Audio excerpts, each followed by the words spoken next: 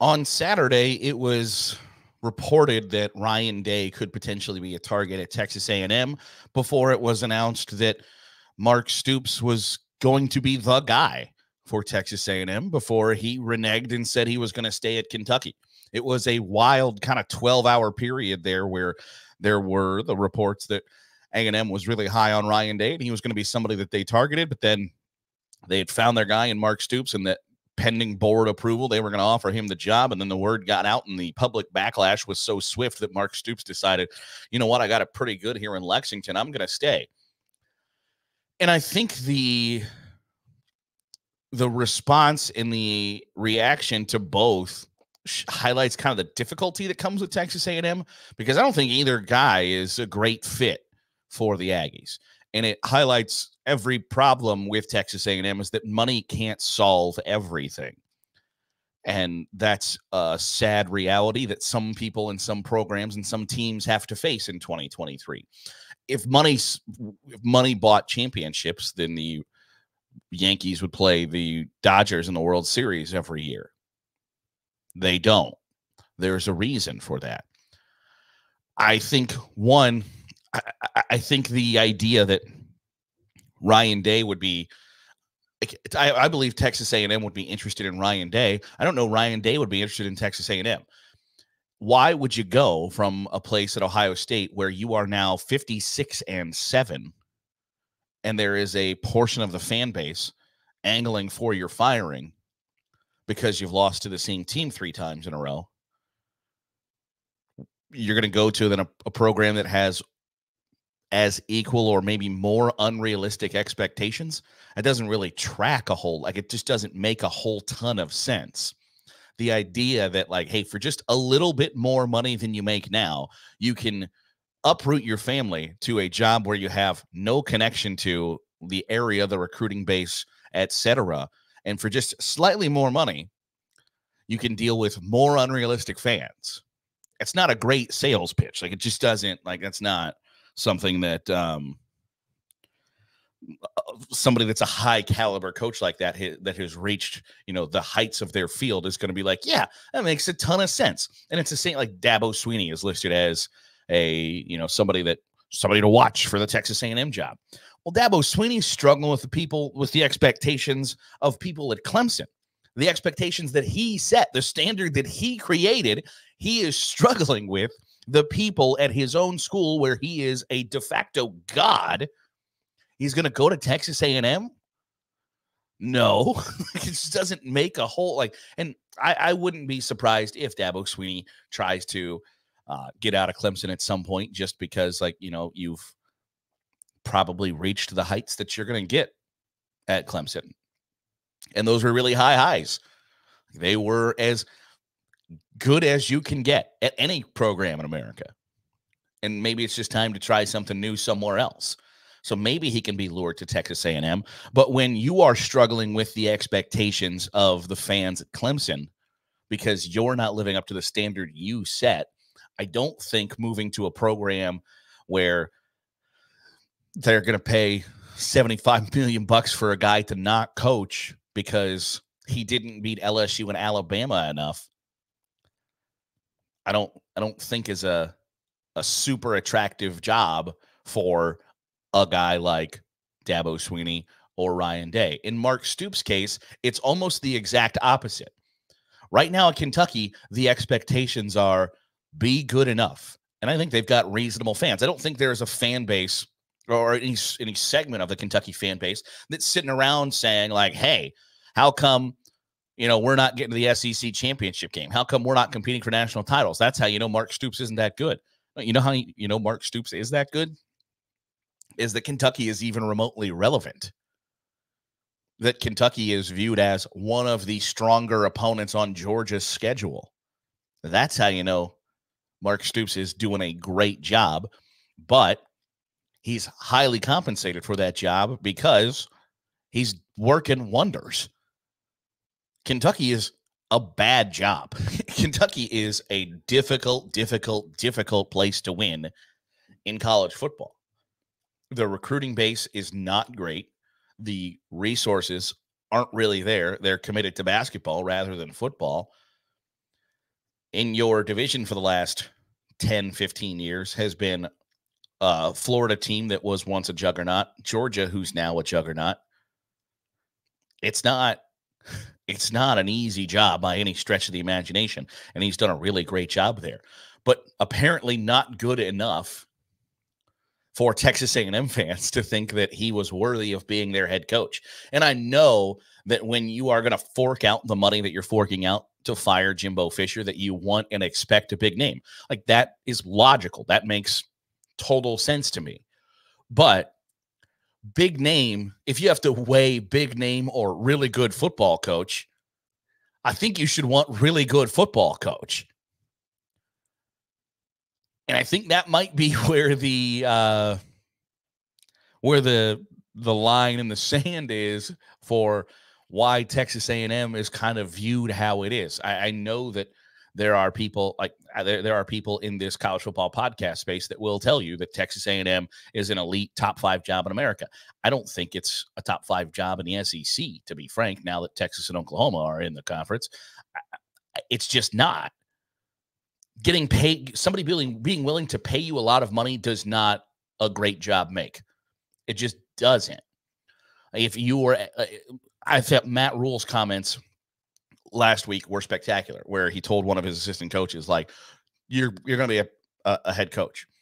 Don't take a job where the expectations are bigger than the commitment. And I'm not saying that Texas A&M, the expectations are bigger than the commitment, but there are some schools that are like that. There are some schools where, like, for instance, Indiana opened up today. They fired Tom Allen, and we'll talk about some of the firings and hirings here throughout the week. But there is somebody who will talk themselves into that they can be the coach that turns Indiana around and makes them into a really good program. I don't know who that is, because like Kentucky, Indiana is a really difficult job. It is one of the more difficult Power 5 jobs out there. And I guess after this weekend, maybe it should be Power 4. I don't know. But it's one of the more difficult jobs. And somebody's going to talk themselves into, I can be the guy that turns this thing around and makes this a powerhouse. And I don't know that that is possible. But somebody's going to take that job. But like Kentucky, I don't think the expectations are unreasonable. Basically, the expectations at Indiana are like, make a bowl game every year. If you can get to 6-6, and if the athletic director can help you schedule to where it's almost a given that you're 6-6, because like Indiana doesn't have to build a non-conference schedule where they have to worry about what the college football playoff committee is going to think about their non-conference schedule. They just don't. You can schedule a couple MAC schools and an FCS school, and like, okay, 3-0, great.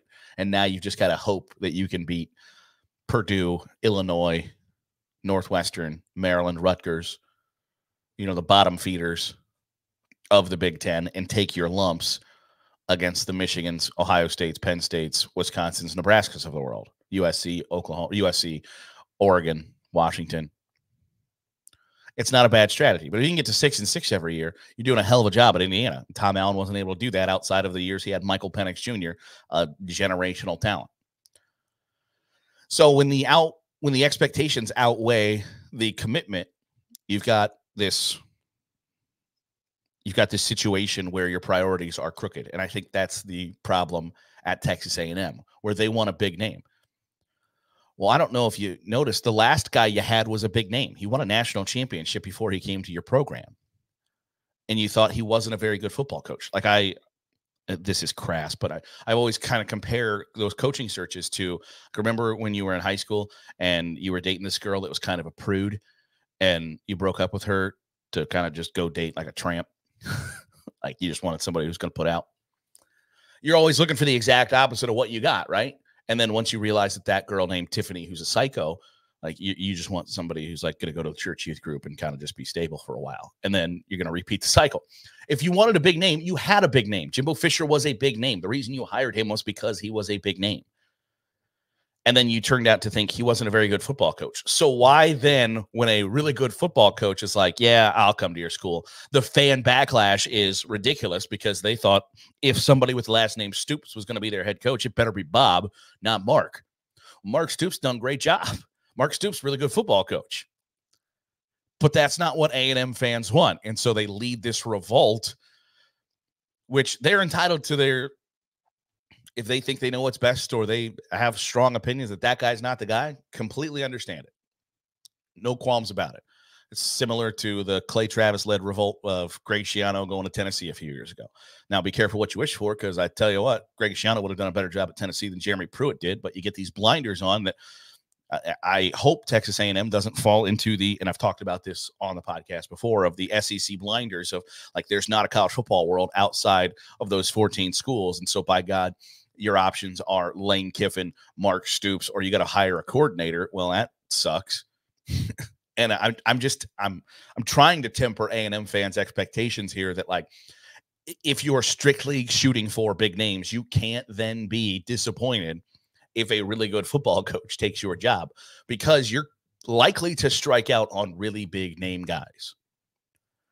Because, and I think I will die on this hill, that the idea that A&M is a great job but hasn't been a great program doesn't compute to me. Like, if it's a great job, that's a place where you can have great success, kind of no matter how stupid you are as a coach. And I don't think Jimbo Fisher's stupid. I don't think Jimbo Fisher won a national championship at Florida State and then forgot how to coach. I think there are bigger things at play there at A&M than people that aren't outside of that people inside the SEC and inside the state of Texas don't realize. So you can pay somebody a lot of money, but that doesn't mean that the job is great. If that's your priority, fine. But if your priority is you want to win a lot of football games, you want to win a national championship, you want to stand on top of the college football mountaintop, I don't know that Texas A&M is the best place to accomplish that. It's a great place to make a boatload of cash, a place that has low cost of living. And if that's what you aspire for as a coach, that's great. But the fan base, it doesn't see it like that. The fan base doesn't go, like, it's a great place for somebody to make a lot of money and not lead us to where we want to go. It's just not and I don't think there shouldn't be a fan base where it's like, you know what, the pros of our job is you're going to make a lot of money and we're going to have unrealistic expectations for you because we're giving you a lot of money. It's not a great marriage. And I don't think it would have been a great marriage for Ryan Day in Texas A&M. I don't think it would have been a great marriage for Mark Stoops in Texas A&M, because for Mark Stoops, the expectations are, if you can win 9 games, you can win 10 games in a season, like, you are the cat's meow at Kentucky. And it's because their fan base kind of knows you're working with a kind of one hand tied behind your back compared to other competitors in your conference. The Kentucky job is a D tier job in the SEC. And Mark Stoops has them competing as a B tier program in the SEC. He's doing the exact opposite. He is producing results that are not in line with the commitment and the expectations. So moving to a program like Texas A&M, where the fan base believes that's an A-tier job, the fan base believes, the boosters, the administration believe this is an A-tier job, you should produce A-tier results. I don't think it's, and I just don't think the idea that NIL money and the idea that the program is willing to pony up. And I had this conversation with a friend yesterday that was like, well, you know that A&M's not going to pony up the money and have the stupid contract that they had Jimbo Fisher. Well, they're going to have to. You have to have that. You want somebody to leave their job like Mark Stoops at a really cushy situation, or Dabo, Swinney, or Ryan Day, you're going to have to overpay. And with the overpayment comes extra expectations, because you're being paid as the top college football coach in America. By God, you better produce the results of a top 5 coach in America. And I don't think that's a program that you can accomplish that at. So if you think about it kind of logically, linearly, like, I don't know that this is a great opportunity for a lot of folks. Now, for some people, it might be. For Jeff Traylor at UTSA, this is probably a primo opportunity. But if the A&M fan base is expecting a huge name, is Jeff Traylor going to get the job done? Is Jeff Traylor going to move the needle? Is he going to win the press conference? Probably not, if Mark Stoops didn't do it for you. Now, maybe Jeff Traylor has enough cachet in Texas high school coaching circles that maybe he does look and feel like a home run hire for A&M. I just think if Mark Stoops, and like I saw somebody, Mark Stoops is 25 and 55 in the SEC. Yeah, at freaking Kentucky. The fact that they've won 25 games in the SEC is a miracle. The guy has worked miracles. So there are conflicting reports out there of whether he had a change of heart or whether the fan backlash was so strong that the Board of Regents there at A&M was like, hell, we can't do this. But if that's the case, I don't know who is on the list of folks that the administration, the program, the fan base, the state is going to find acceptable. But I think Mark Stoops should have been on it. So if that's where you are already, where one of the 10 best candidates for your job was like, yeah, I'll come. And the fans are like, to hell with that. I don't know where you move from here. Now, crazier things have happened. I never would have guessed that Brian Kelly would have moved his family to LSU, but I guess my crystal ball doesn't foresee a hire at A&M that makes everybody be like, hell yeah, that makes a lot of sense. This guy's going to take us to the top. I just don't see that coming. And so I think if you already have had your expectations heightened because you have had the ability to affect one potential hire, I don't know where you go from there. But I just don't think Mark Stoops, Ryan Day, Dabo Swinney were natural fits at A&M. And I think that might be the problem, is if you're looking for the biggest name rather than the best football coach, I don't foresee your fortunes being overturned really anytime soon. So it's time for the Sunday Stiff Arm Trophy update now. And when you take a look at my Heisman ballot, which doesn't exist, so take completely no stock in this, but it's something we've done every Sunday throughout the college football season because I think it's been fun to track. Like at one point, Hawaii's quarterback was going to be second in the Heisman Trophy voting. But it is getting down to the nitty gritty where everybody, well, really not everybody, but a couple of guys have one more opportunity to showcase why they should win the Heisman Trophy. And I've got a change at the top of my Sunday Stiff Arm Trophy update. I have to go Jaden Daniels at the top right now. I'd have to vote for Jaden Daniels to win the Heisman Trophy. Joe Burrow had one of the all-time great seasons in college football history, and Jaden Daniels is putting up better numbers than that. And I think that's kind of all you have to say is that, hey, despite and I mentioned this earlier in the year where I kind of weigh okay, where would Washington be without Michael Penix Jr.? Would they be undefeated and in line to make the college football playoff? No. Would Oregon be one of the best teams in America without Bo Nix? No. Would Ohio State be 11-1 without Marvin Harrison Jr.? No. Would LSU be where LSU is right now without Jaden Daniels? I don't think so. I don't think that's anybody that you can kind of plug and play in that offense and say, you know what, without Jaden Daniels, they're 9-3. I just don't think you can. I don't think you can say that. I think what he's done has been individually incredible. And I think you have to reward that. So I've kind of waffled on whether, Marvin Harrison Jr., I think, is the best player in college football.